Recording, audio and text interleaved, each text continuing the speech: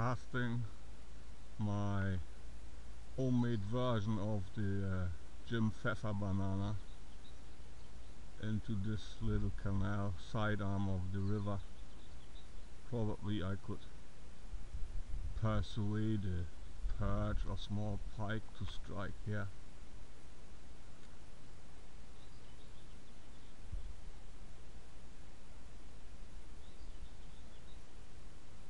I've been trying this river now and then for sea trout. Also, they said that salmon are moving up the river, coming from the North Sea and through the river Elbe into this small river here. I've already tried last year, but only thing I caught was an umbrella. Maybe you've seen my video of it. And this little Pfeffer Banana looks like it swims very attractively. Hope the camera would capture the move. You just twitch it a bit.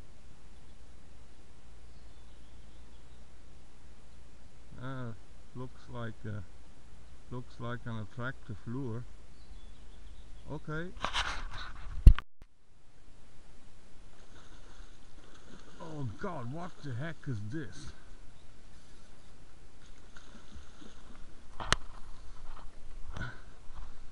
I hooked a fish, big fish. What is this?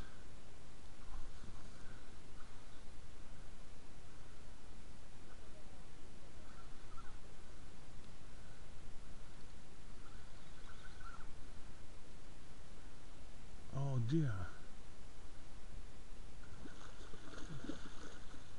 It's an asp, I think. No. It's a trout, sea trout. I hope I'm not gonna lose it.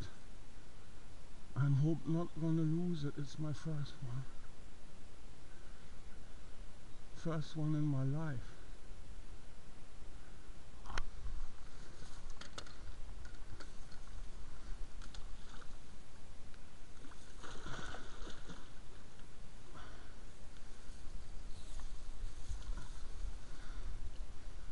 Oh my God. Oh my God. It's in. It's in. I got it. I got it. I'm shaking, man. I'm shaking. I got it. The first sea trout in my life. First sea trout in my life. I'm shaking, man. I'm so happy. It struck my homemade Pfeffer Banana. I'm so happy, man. I'm gonna take this one home. I'm so happy. My Pfeffer Banana, homemade last year. Oh, my wife's gonna give me a hug. Look at this fish, man. The first one in my life. Okay. Hi folks, this is my first good fish in this little river here. I thought it's a sea trout, but I think it's even a salmon. 70 centimeters. I'm absolutely over the moon. I'm so happy, I'm shaking. I've been wanting for years to catch such a fish. Now I finally made it.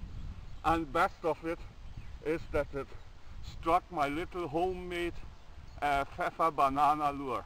I did not expect it, as this thing is running so shallow, but it still did.